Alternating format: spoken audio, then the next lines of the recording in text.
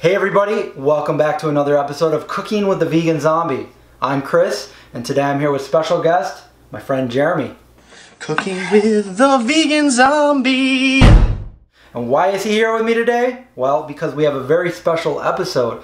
I have been asked by several people to do a vegan recipe that is kidney friendly, meaning if you don't have good kidneys, what should you be eating?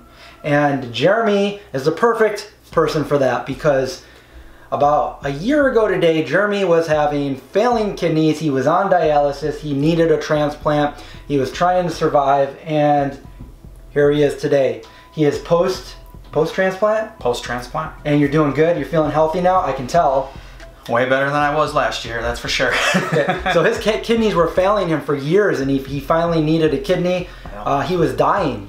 So he had to figure out what he could eat. We have kind of come up with a recipe for you guys today. So first of all, what are the things that are bad? What things can we not eat if we have failing kidneys? Well, the two major things are consuming very low phosphorus and potassium products. We want to have a recipe that's low in sodium, so low in salt and stuff like that, and phosphorus. So phosphorus, that would be like stuff like tofu and stuff. Exactly. It's very difficult to be vegan while you're on dialysis. Because tofu is like a huge staple for vegans.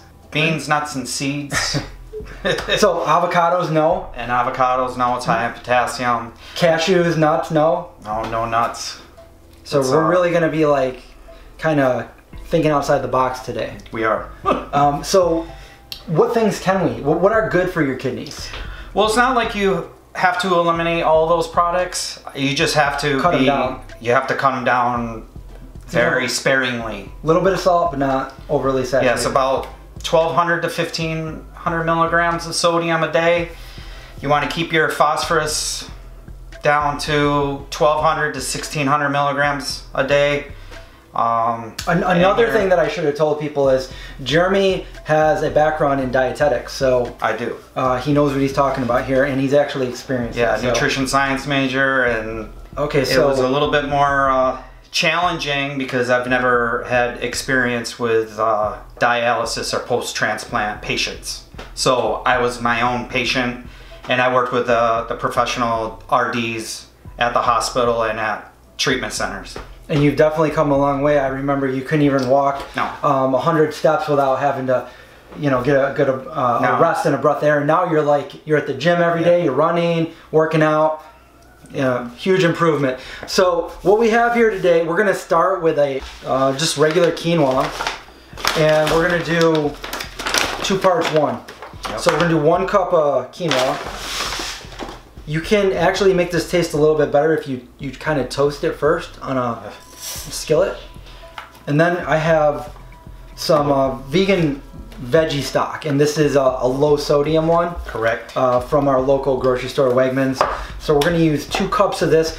You don't have to use veggie stock, you can just use water.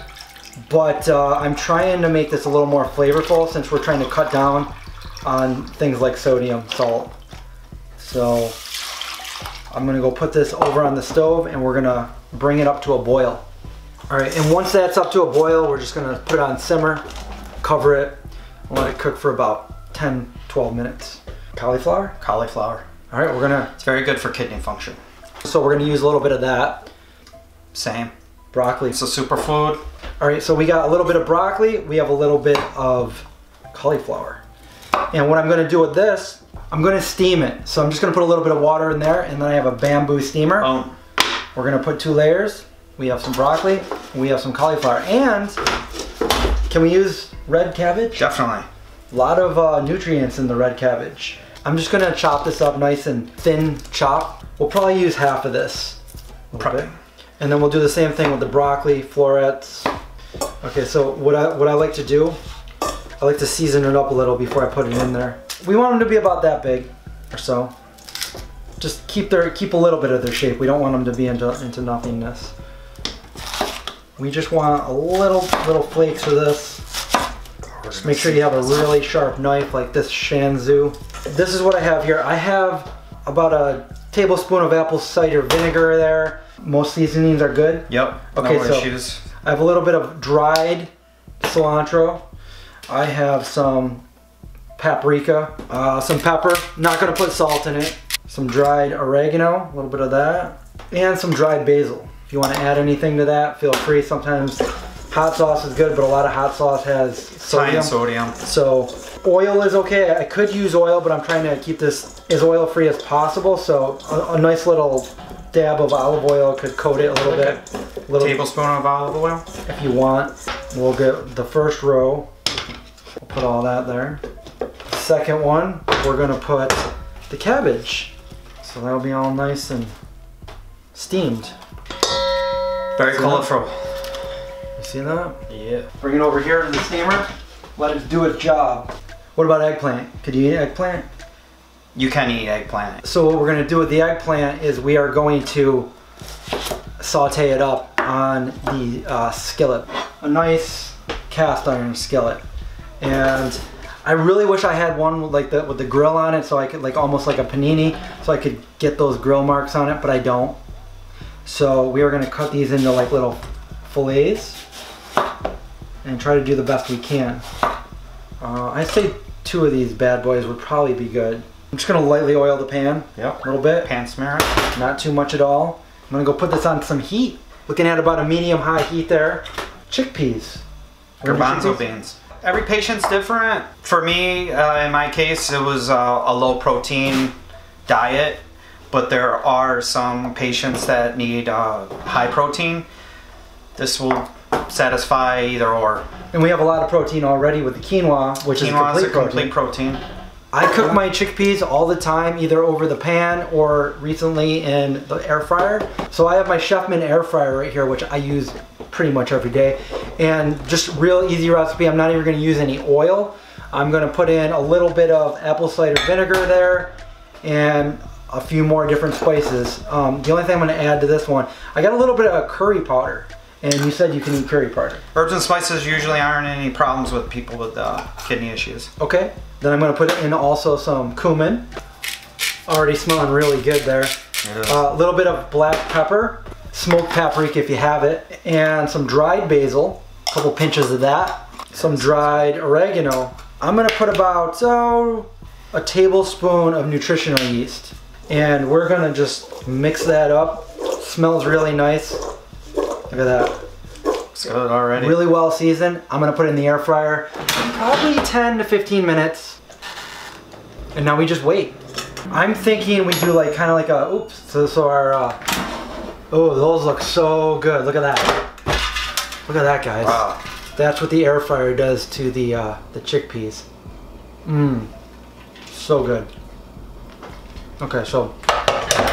Very good. One of the best things to have in a kitchen is an air fryer. Made that all without any oil. All right, so we need a dressing now. We do. And we should pack that with nutrients. Right. Can we do like a vegan honey mustard base? Yeah. And then kind of add some things to it? What nutrients are really good for the kidneys? Well, when you're on dialysis or pre-dialysis, definitely. Turmeric. Turmeric. A little bit of ginger maybe? Ginger. I'm going to put a little bit of lime juice in there. And what about cilantro? Cilantro. All these are great antioxidants. Cilantro is a natural blood detoxifier. I know some of you guys don't like cilantro. Yeah. That's fine if they don't put it in there. Yeah, that's fine. We'll just put like a little bit in there, or maybe a lot of it. You know, these ingredients can protect you from getting sick while you're on dialysis or going through renal failure. I'm gonna put some agave as the vegan honey, 2.5 to 3 tablespoons. I have a little bit of organic vegan spicy brown mustard. Most mustard is already vegan, but put a little bit of that in, maybe a tablespoon. That's gonna be a good honey mustard, which I made in a previous video. And then I'm gonna squeeze half of a lime in there. It already smells really good. Yeah, everything smells good. A little bit of cracked pepper. These chickpeas might not make it to the main dish. Ginger, I'm just gonna put a little bit of ginger powder in there. Just a little bit, probably like 1/4 teaspoon. Same with the turmeric. Anything else you recommend putting in there? A little bit of nutritional yeast? Nutritional yeast. Okay, we'll put about, I'd say, B vitamins. About a tablespoon. A little bit of cumin. Sounds good. 1/4 teaspoon. Oh, cilantro, bam. We are going to blend this up. So I'm just gonna go over to my blend tech, blend it up. It came out nice and green. So now, I'm gonna take a little bit of that, not the whole one, but a little bit of that and just pour it over the chickpeas right there. Now we are going to assemble our masterpiece. We're gonna need a bowl. We're gonna need a big bowl. Here's one right here. Okay, so the quinoa, nice and fluffy. It's got a little more flavor than normal because we use the veggie stock. About 2 scoops in there of quinoa. Put some of that broccoli in there and some cauliflower. It smells really good. Yeah. So now we're gonna put some chickpeas. Put that over there. Some of that cabbage on there. That looks really nice. All the colors are coming together. And then some of our carrots.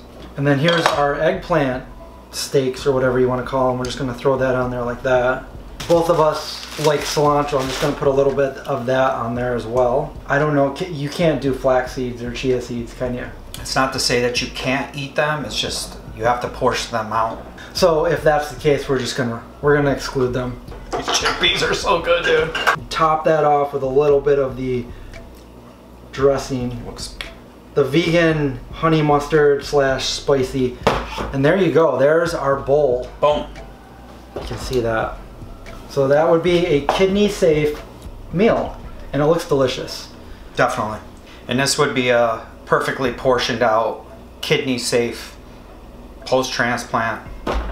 So that would be meal. perfect if when you were in recovery. Yes. That would have been perfect for you to eat. What, by the way, what was your go-to food? Like what kind of things did you like to eat? Definitely go-to was quinoa. Quinoa. Obviously portioned out. What about all these vegetables are awesome for you. I love sweet potatoes, but it's very high in potassium. So my second go-to is the carrots, which has beta carotene in it. That converts to vitamin A. That's an antioxidant. So pretty much this was it. This was my go-to right here. Awesome, very cool. You know, we get blood work done, and I always passed my tests, and I got a sticker. So. Well, that was a good thing because yeah, it translated to real life, and you're healthy now. Exactly. What do you say? Let's try it. Yeah, let's do it. Cilantro. A little bit of eggplant, some cauliflower. That dressing on there. I'm not gonna lie, I didn't make the dressing for my food, but it's killer. Gotta make sure that when you're being treated that you obey by the rules and eat as healthy as possible, do what they say, and that will get you on the list faster. Good luck. So that's it, guys. I guess we'll do more. Thank you so much for being on the show. Any advice that anyone that's going through this, take it day by day, be positive as you can be. It's a rough road, but if I can do it, you can do it. All right, guys, well, make sure you subscribe, and we'll see you guys in the next video.